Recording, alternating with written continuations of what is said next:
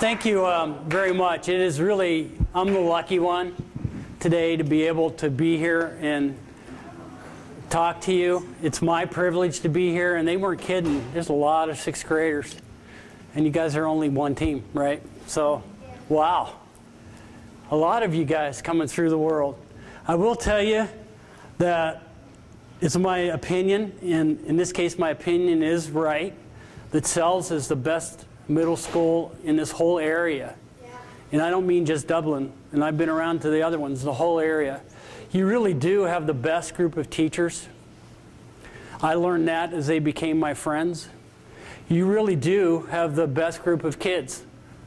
And I've learned that, you know, from teaching 8th grade for so many years. I was to teach 6th grade this year, but you guys got even luckier, and you have Miss Siegfried as your science teacher, so can't compare or can't compete with her.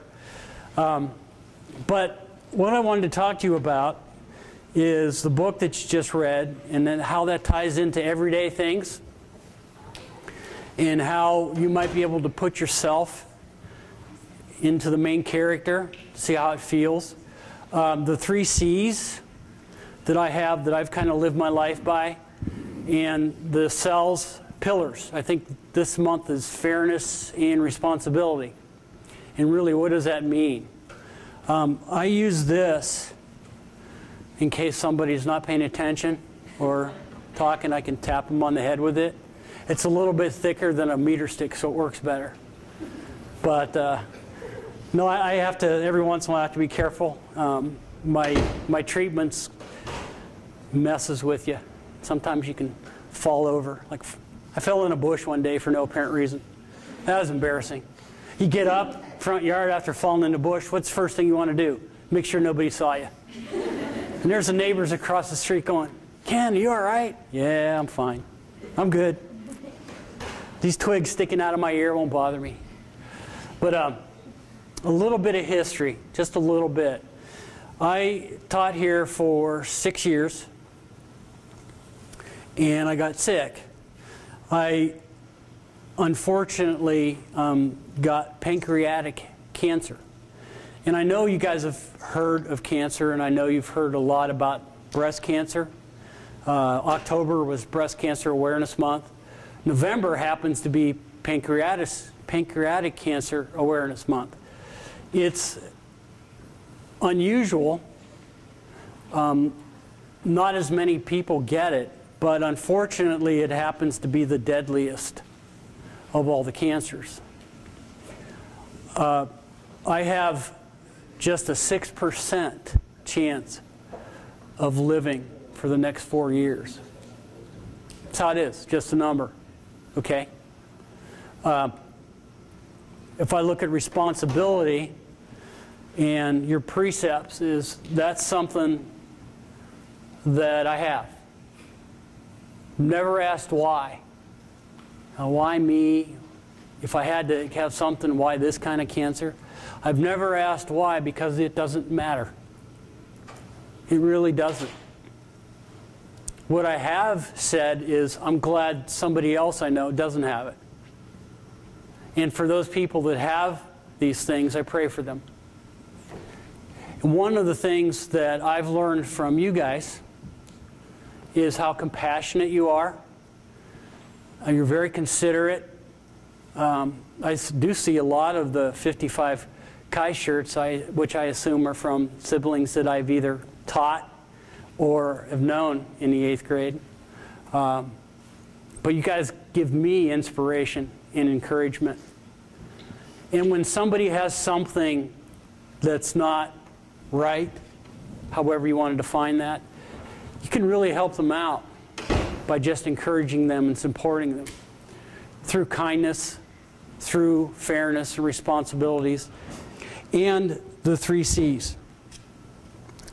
A little bit about the 3 C's. I have some of these printed up on a card, and I'm going to get more of these made up for you guys if you want one, so you can have one. When I was 8 years old, my dad stuck just a little note, piece of paper, and he wrote the 3 C's, how people will remember you, on it. And he had it down as conduct, how you act; character, what you are about; in conversations what you say. And I believe they're still hanging in the Commons, maybe as a big poster on one of the walls. Now, what does all that mean? You know, what does all that mean? And how does it apply to you? How does it apply to the precepts that you talked about in class with the book? And Augie's situation, and then your little assignment with your own precepts. Well, this is how life works. You will meet somebody for the first time, and more than likely you'll say hi. You might shake their hand, something. But that creates a first impression. And a first impression is something that you can only have one time. And that's it. You can never, ever have a first impression again, unless it's with somebody different. That first impression you make kind of sets the groundwork for what that person may think of you. You only have one shot at it, so you want to give it your best shot. The conduct, the character, and conversation all ties into that. The conduct, what you do, how you act. Now, you all have been given a responsibility to act a certain way in the classroom. Okay, and you're expected to act a certain way. You are expected to act a certain way when you're in the halls, when you go to lunch, gym, whatever. Okay, how you act. People see you. They see how you act. And you may not even know it. You may not even know it that they see you. One of the things that the people will say is the biggest act of kindness is the kindness you provide when nobody's looking. That means you're just not doing it to score points, to make yourself look good. You're doing something because it's how you feel. It's the right thing to do. Okay? It's the right thing to do. That's when your true character comes out. And believe it or not, we see how you act in a lot of places. I get the best enjoyment out of running across my former students that are at Kaufman now, or graduated, when I see them at the mall. Because they'll look at me like, what are you doing at the mall? Well, I get out once in a while too. You know, I go maybe for a pizza, get something to eat. The only store I'm not allowed in is Brookstone. My wife won't let me go in there because I buy everything in it. But I see you guys at the mall, and a lot of times they didn't see me, but I saw how they acted, what they were acting when they were walking through, or they were in a store, their politeness, their conversation. Okay, the mall's a fun place to run into people. The movie theater is even better, because the first thing when I run into them is they're kind of checking out to see if I know what movie they're going to watch. They're not trying to sneak into an R movie without anybody 17. But they always like, you're at the movies? I said, yeah, I come for the popcorn. Most of the movies I go to is for the popcorn because I go with my wife. And we do not have the same likes in movies. Okay? So that's why I go for the popcorn. If I want to go watch something else that I really like, I usually have to talk my son into going with me because my wife's not going to go. I can't talk her into it. But my other favorite place to run across you guys and see how you're acting is at B-Dubs. Walk in there, and again, the same reactions. Mr. Kaiser, what are you doing here? Well, I have to eat too. You know, or go for the sporting event or something that's on there. And I go there because I do have friends, teachers, you know, that go there. Teachers from Kaufman go there a lot. You know, I can run into them. And it's just a fun place to go. They're not the best wings in the city, but, you know, they'll pass. But I personally prefer Roosters myself. But the conduct part is 24 hours a day, 7 days a week, how you act with your parents, with your peers, with your teachers, other people in positions of authority. Maybe you're involved in a church group, how you react in that group. Maybe you're involved in another organization. One thing I've found out since I've been sick, and the kids posting on my Facebook page, which is supporting Mr. Kaiser, is that your generation is far more compassionate and aware and wise than anyone would ever think you would be. I've been truly amazed at some of the things that have been said and how deep the wisdom and thoughts were from a 12, 13, 14-year-old. I know adults can't think that way, and you guys have really brought that out because you could. And it's changed my whole opinion about my future. You guys are on the right at the precipice of making this country very different for a good way. You don't know it yet, but I see it coming through your volunteer work, your work with your groups, how you do in school, your grades. You know, you guys are going to be it, and feel very confident. Now, character is a tough part. Who knows what character? What do you think character means? Somebody? What do you think character means? Yes, ma'am. Maybe like Your personality certainly is part of character. What else? Yes, ma'am. What type of person you are. Yeah, what type of person you are. Now that can mean a lot of things. Okay? One way to look at character is, it kind of sounds strange, but in a cemetery. If you go in a cemetery and you look at headstones, you always see born on date and a date where they passed away. So you know at least that much about a person. When they were born, when they died.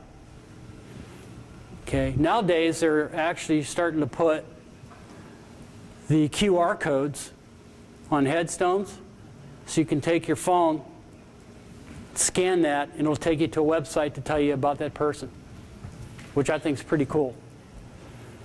But the important thing there is not the first date or the second date. The important thing there is the dash in between those two.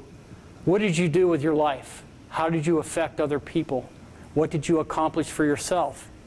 What did you do for others? That defines your character. Okay?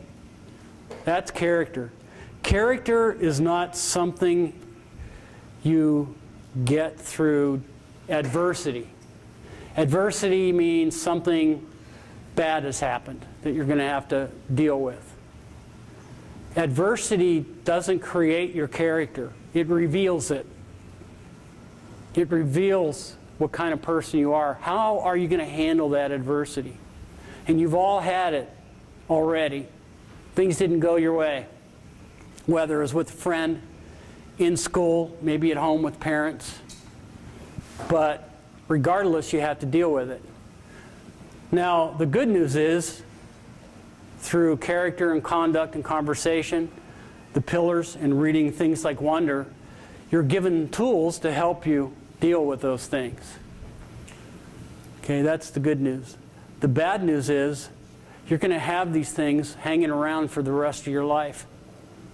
Diversity or adversity is going to happen. And they may be minor that you can deal with in an easy way, or they could be really major. So the other part of your character that really makes the difference is what choices you make. And I know you've been told now for a lot of years, make good choices. You all know that, right? I mean, you all know you should make good choices. Is it easy to make good choices all the time? No, it's not. And I'm not going to tell you that just by following the 3 C's that life's going to be great all the time, because that's not how it works. Okay, unfortunate things happen. My situation was unfortunate. Never asked why. Doesn't matter. Okay, but I can do things to fight it and to go along as far as I can and take care of my family the best I can. That I can do. There are things that are going to frustrate you because they're completely out of your control. Things that are out of your control when they happen that way that or might be bad, my advice to you is think about them and then stop. Don't dwell on them, because if you can't change them, there's nothing you can do about it. It's okay to think about it, but don't dwell on it. Your conduct, how you act, is going to be an important part of that. How many of you have heard the term life is not fair? How many of you believe that life is not fair? Okay. Well, I'm here to tell you that life isn't fair. It's not meant to be. Unfortunately, it's part of what happens to us every day. Simple example. I'll just pick on a name. John. Any Johns in here? Anybody's first name John? Because I'm not picking on you if it is. No Johns. That's amazing. I'll have to pick on somebody else then. I see a Florida Gators shirt here. That's reason enough to pick on them. Last time I saw an LSU shirt, so they got picked on. Oh, another LSU. What are they teaching you? At least it's not the other one, that one up north. You know, let's say John was messing around in class, just not paying attention. He got yelled at a few times, and it just wasn't working. Finally had to toss him out of class to stand outside or send him down to Mr. Santa Emma. And the teacher came back in the room, was so mad that said, okay, on Thursday, you all have after-school detention. I'm done with it. You have to report for after-school detention, all of you. Is that fair? Probably not. But if that's the case and that happens, your responsibility is to be there. Take that detention. That's one part of the responsibility. Doesn't mean it's going to be fair. But that stuff's going to happen. You may not get the promotion you wanted at your job. You may not get the raise you wanted. You may not get the scholarship that you were hoping for, or you may not get the acceptance letter from the university you want to go to. All that's going to happen. There's not a lot of that you can directly control. Maybe keep trying. Resubmit your application or something like that. Okay, but there's not a lot you can do about it. But that happens. For the rest of your life, you're going to have these challenges. And again, how you deal with them is going to make an impact. Define your character, and you do that with how you act and what you say. Another thing that my father used to tell me, which I kind of figured out later on, you know, when I was 8 and he did this, I didn't automatically get it and understand it. It took a while to understand as I went through all the things in life that were happening to see what he was really telling me. He said, it's not how hard you hit the ground, it's how high you bounce back up after that's happened. And what he really means is, how did you react to that adversity? It could be a test grade you got back that maybe wasn't what you wanted. You know, looking at your precepts and things here. And Mrs. Doyle's making me use my glasses today. Since when you look at all of these, they're all very favorable, they're all very true. Every one of them. Augie's, you know, was his precept. if you really look into it and tear it apart, what he's saying is that I think as an individual, you all have the opportunity to make things better for yourself and for others. A simple, kind word to one person in a day could make the world of difference to them. And I have proof of that. When I go out and look at my Facebook page and I look at the things that the kids have posted and the teachers, it might be something very simple, but the impact it has on me is tremendous as far as encouragement and hope and just keeping me in the loop of knowing what's going on here, especially from the kids, from you guys. The things you come up with to say amaze me.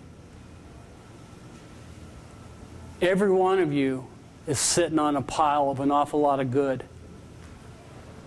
It's your responsibility now to make use of all that good. And make the choices so you don't stray from that. Is that going to happen? It might. Especially in high school. You may be asked to make choices. You're going to have to make some tough ones. The right choice is usually the hardest. Peer pressure. You've all heard about peer pressure. Peer pressure is tough. But if you make the right decisions, you're probably making the right one for you. Right now, you're at a stage where you have all these friends. Okay, you have a lot of friends. There's a difference between the 3 C's and friends and acquaintances. Acquaintances are just people you know. When something not so good happens to you, that's when you find out who your true friends are. How do they stick by you? What words of encouragement do they have? Is it kind? That really brings out who your true friends are. And personally, I have a gift. I've been given a gift that a lot of people don't really have a chance for, and I'm holding on to it because it is one of the most amazing gifts anyone could be given. And that is to be able to have conversations with you guys, my former students, and my teachers, my colleagues, that I can hear these things while I'm still alive. A lot of times this stuff comes out after a person has passed. But I am very, very fortunate to be able to come in here today and see you guys and think about getting back to teaching again, so I could maybe talk Mr. Baird and let me teach 8th grade again, and get you when you're in 8th grade or whatever. But you're an inspiration to me. And part of that is because of the 3 C's and what I've heard. This is my first impression for all of you, meeting you for the first time. But I have to admit I cheated a little bit because I got a lot of good feedback or comments from your teachers about what a great group of kids you are. Okay? And they're right. I can tell just by standing here and even looking at you. First day of class is the best day of class because I can pretty much figure everybody out. I know who I might need to tap on the head or not. But that's part of the process. In your book, I know that there's a lot of different issues going on there. How many of you actually read the whole book? How many of you at least skimmed to get the important messages? Okay. When you read something like that, it's important to be able to correlate it. What does it mean to me? What does it mean to me? And you can build that through the 3 C's. Your character is going to be the most important part of that. Maybe you can identify with what they're going through. Maybe not. But at the very least, you can identify with the people around them and what they may be going through. So your conduct and your conversation become important. Being a friend doesn't mean you're BFFs forever and you do everything together. I have friends that I haven't really talked to in many years, but they're still good friends, and they support me, and I see them once in a while. And that's a great feeling, you know, to run across somebody you haven't seen in 20 years and be able to sit down and talk with them. It's great for me to go to the mall and run into you guys. I think it's fun. You guys all hate it because it's scary to run into your teacher somewhere outside of school. But it's nice to see you guys enjoying your other part of life. You know, that's if I can catch up to you, because usually when they see me, the group will turn around and start running the other way. But I'm still pretty fast. I can catch up to them. So the 3 C's, conduct, conversation, and character, you have it in you. You have to pull it out. It's very difficult to maintain a steady pace day in and day out, but you can do it over time. It becomes just part of you and who you are. And that'll be very important when you get into high school, in college, and someday, if you become a parent, dealing with your kids, or a husband, or a wife. It's very important. The conversation part with my wife is extremely important. And it's important because it's honest. And she not only hears, but she listens. She may not like what I'm saying, and that's okay. We'll discuss it, and I'll drag it on at least long enough to know that I'm going to lose. And just go from there.